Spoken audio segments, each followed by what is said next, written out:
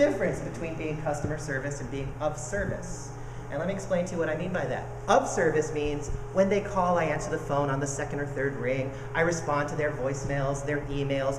I'm pleasant and nice. I'm helpful. I want to help them get the very best candidates that they can. I want to be of service. Customer service is different. Anybody work in hospitality or retail? Yeah? So when I work in hospitality, retail, places like the Anaheim Convention Center, in the training, they teach us the customer is often always right. Yeah. Now, are your customers in human resources always right? No.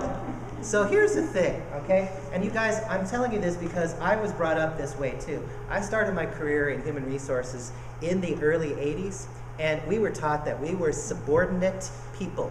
We were the personnel department. I worked in a hotel and a personnel department at the back, you know, by the dump. Anybody ever worked in a hotel? It's always there. And we were taught that we were subordinate personnel people, there to support them being the business. So I believe that we are not customer service.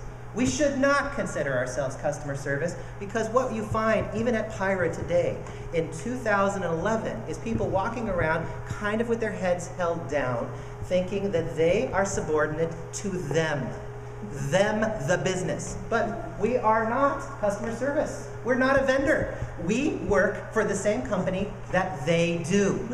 Do you understand? But think about it. You've felt this, haven't you? You know, if I mess with them, if I piss somebody off, one of them, then I might get fired.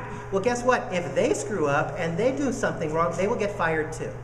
This is the way it works. We work for the same company. We're not a vendor. We have skin in the game. You know what I mean by that? You know, we are part of the company. So if the company is performing poorly, like our sales are down or our customer service is down, then we are not doing a good job hiring the right people, training, developing the right people, and vice versa. If the company is doing well, then we have skin in the game. We are part of it. You all understand what I mean by that, right? So it's important. We are a partner in the company's success, and we have the ability to say no when appropriate. Now, this is a problem, especially in recruiting and staffing. So for those, 5 or 6 or 7 of you that raised your hand that are in recruiting and staffing, we in recruiting and staffing have a really hard time saying no. Now, outside of that in HR, we're really good at saying no. No, you can't fire that person. No, you can't change that benefit. No, you can't do this, you stupid hiring manager. No, no, no. But in staffing and recruiting, we have a really hard time with it. We love to say yes. We don't like confrontation in recruiting and staffing.